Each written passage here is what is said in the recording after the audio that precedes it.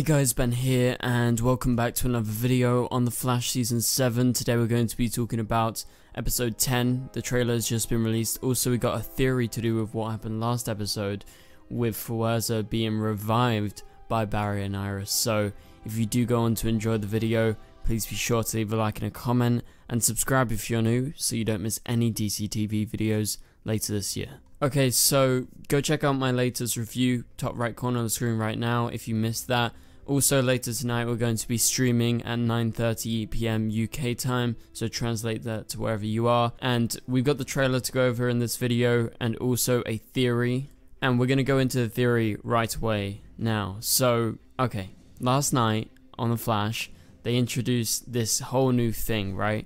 With Barry and Iris, they have this connection to the forces, and supposedly they are their parents. But on a greater level, they have a connection to each other, and by using that connection, they are able to revive one of the forces. In this case, it was the Strength Force. However, now let's talk about this. So, with this new concept being introduced, it brings up a bigger question, and it got me thinking. This could be bigger than I think the writers ever thought about. And what am I talking about? Well, the new concept was played out when Barry and Iris touched hands and brought back Fawaz from the dead. This was completely unexpected as they had just killed her off in the episode prior, so no one was expecting them to just revive her by touching hands, right? So also it must be noted that the Arrowverse in general have people come back from the dead a lot of ways, and it's happened many times in the past, and there always seems to be some sort of way. However, this is very different from those other ways because reviving Fawaz in this way seemingly has no side effects on the person who has been revived.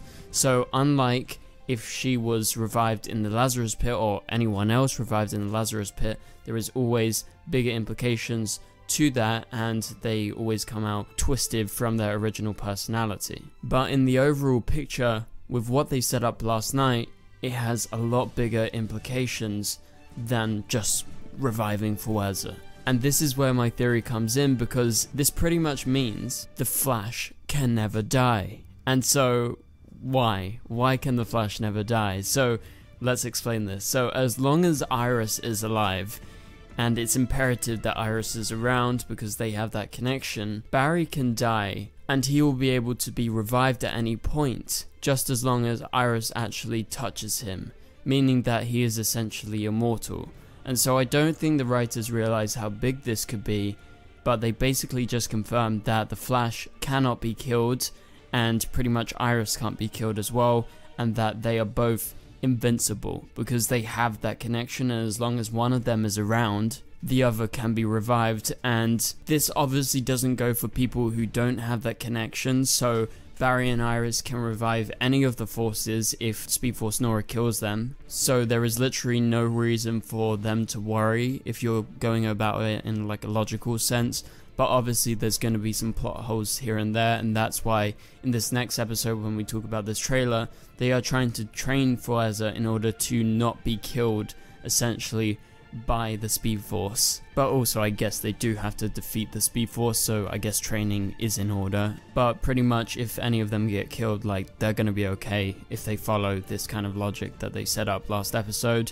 And so it doesn't go the same for any other person, however. So anyone who has a connection to the forces is able to be revived. So the Flash is gonna be fine, Iris is gonna be fine, all the forces are gonna be fine, even the Speed Force is gonna be fine.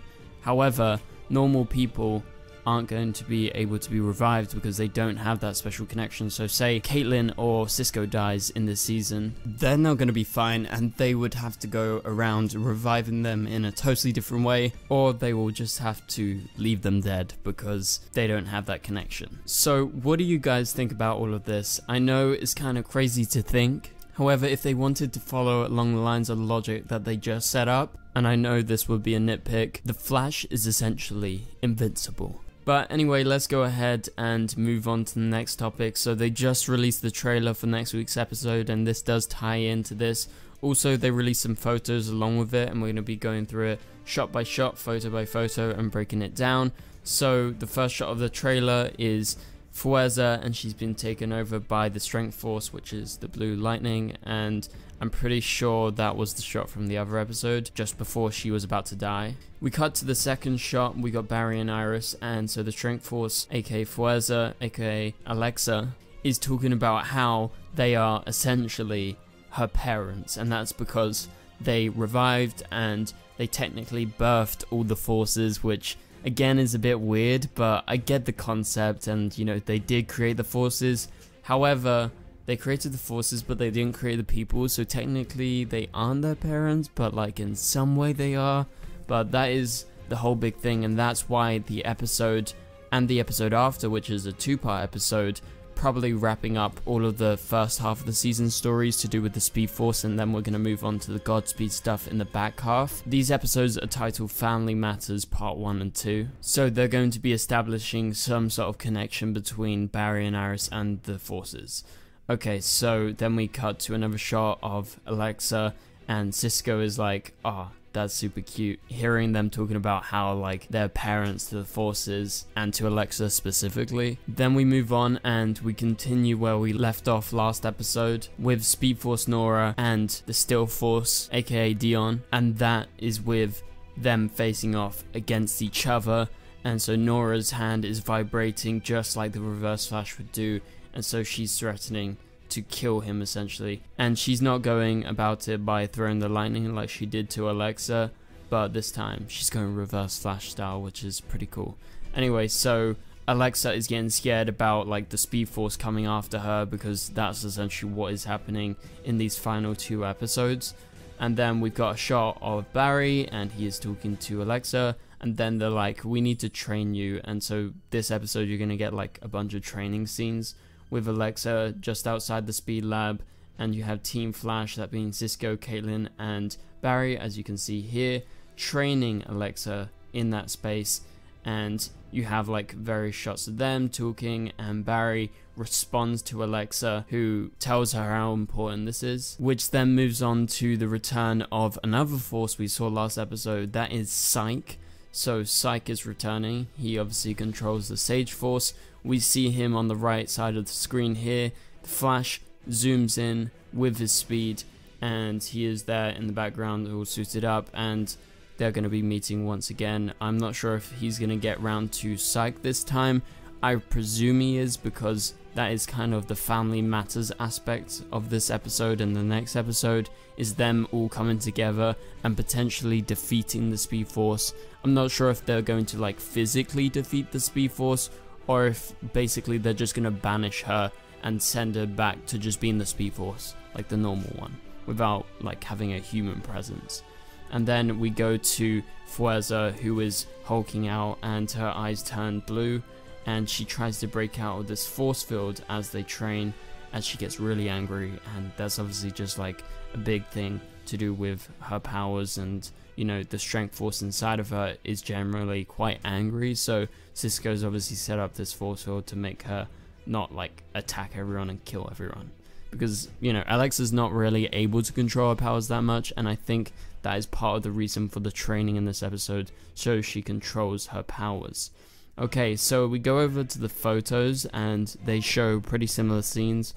And in the first photo you see Alexa inside that same room, and then we cut to Barry, and it seems like Alexa has shattered one of the glass windows in the Speed Lab, because he is up there where you normally see Barry running around like trying to time travel or something, and so he is just seeing the damage. Then we go back to the ground floor level, and we have Alexa on the right, Barry in the middle, and in the background you can see Cisco like waving his hands. I don't know why he's waving his hands, but it's pretty funny. But he's got his gauntlets on, so maybe he is testing Alexa by using his gauntlets. Okay, let's move on from this. Again, another photo with Cisco in the gauntlets, Caitlin and Barry, and then you get a couple of shots where Barry and Caitlin are reacting to Fuerza. So they look up in the air. Caitlin's got like some sort of tech gun. I'm not sure what it is. It's not a normal gun. It's like some sort of meta gun, probably like a dampener. And then this other photo as well, just from a slightly different angle, and then it like kind of cuts out a tiny bit, and we have a final photo with both of them at the desk. So I mean, the photos are all pretty similar, and they all show that one scene. Obviously, this scene is going to be a decent chunk of the episode. However, it isn't going to take up the whole episode, and you will see like Barry going after Psych, the Speed Force against Dion. Obviously, we'll find out if he dies or not, or if he gets away. And they're going to be probably bringing the family together, aka the forces together, to try and defeat the Speed Force and make her stop being evil, essentially.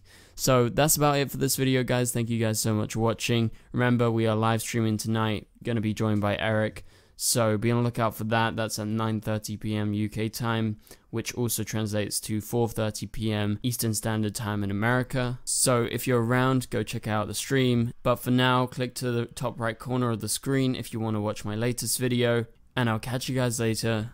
Goodbye.